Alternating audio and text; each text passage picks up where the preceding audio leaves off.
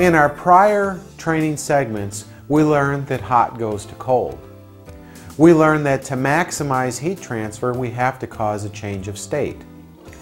In this training segment, we're going to introduce you to the coil called the evaporator coil.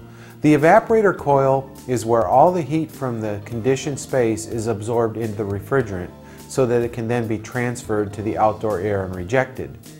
You're going to learn how evaporator coils transfer heat, and you're going to learn about very special devices called metering devices.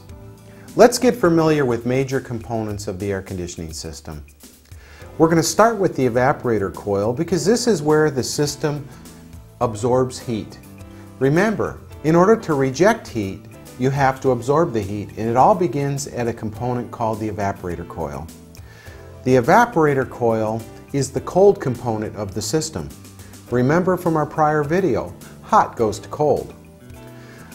The refrigerant that is contained in the evaporator coil is at a low pressure and a corresponding low temperature. And you need to remember this about refrigerants. When the pressure in the system is low, the temperature is low. When the pressure in the system is high, the temperature is going to be high. Well, in the evaporator coil, we need to absorb heat. Therefore, the coil temperature must be colder than the air temperature that hits the coil.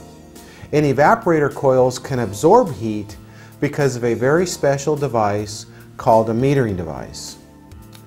When a refrigeration system is running, the compressor pumps a high-pressure warm liquid in a line called the liquid line. The liquid feeds into the evaporator coil right here, and the liquid hits a very special device called a metering device. The metering device right here is nothing more than a pressure drop. It is a restriction to flow. The liquid hits this metering device and the pressure of the refrigerant drops. When the pressure of the refrigerant drops, its temperature drops. And this is important because we want the temperature of the evaporator coil to be much colder than the air that hits the coil. A fan will blow the air across the evaporator coil. The air that hits the coil has a lot of heat in it. This high pressure liquid, which is at a warm temperature because its pressure is high, enters the metering device and its pressure is dropped. The liquid and vapor mix that spits out of this metering device is at saturation temperature. It is a mix of liquid and vapor, and it is very cold because the pressure in the coil right here is very cold. The cold liquid enters this coil, hot goes to cold, and we cause a change of state, just like melting ice.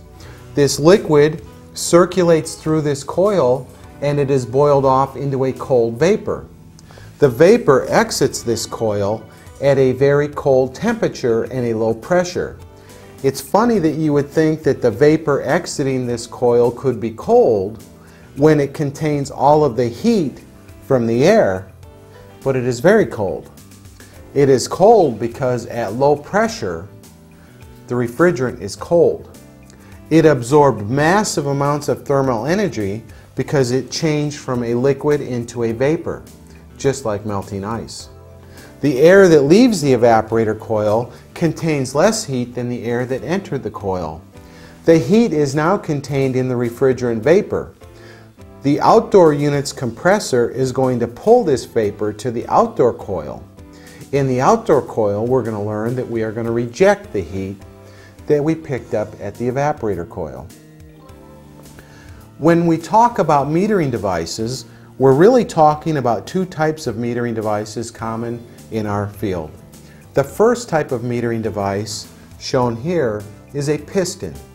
It is called a fixed metering device. It is nothing more than a piece of brass with a hole bored through it. Typically, if there is a service failure at the piston, it's going to be because debris plugged the piston. A technician can access the piston by removing a fitting right here, and he will clean the piston and reinstall it. There's no need to replace the piston. On the other hand, there are special metering devices called thermostatic expansion valves. Thermostatic expansion valves are special metering devices that do a very good job of regulating the flow of refrigerant into the evaporator coil. They feature a sensing bulb that has a charge of refrigerant in it. The sensing bulb is attached to the suction line at the outlet of the evaporator coil. The sensing bulb monitors the flow of refrigerant liquid into this coil, and it can actually change its orifice size to meet changing system conditions. It is a very sophisticated metering device. It provides premium control over refrigerant flow, and it provides a corresponding increase in efficiency to the air conditioning system, and they are highly desirable. Occasionally, over time or due to field problems, a sensing bulb on the metering device may lose its refrigerant charge. If the sensing bulb loses its refrigerant charge, the metering device must be replaced. The benefit to the metering device, here the expansion valve, is the fact that the efficiency of the system is maintained at a higher level. The benefit to a piston type metering device is that the only thing that can really fail is they can fail plugged, but they can be cleaned out by the technician and reinstalled. If the expansion valve fails, it must be replaced. Let's review the key topics we just learned about. We learned that pressure in the evaporator coil is lowered by a device called a metering device. We learned that low pressure refrigerant in the evaporator is very cold, and therefore the reason we drop pressure is to make the refrigerant cold, because always remember, hot goes to cold. We learned there are two types of metering devices, expansion valve types and piston types. We learned that refrigerant enters the metering device via a connection to the liquid line, and we learned that refrigerant exits the evaporator coil via a connection to the suction line. Let's go ahead and continue now with our training program, and we're going to learn about compressors and the outdoor condensing unit.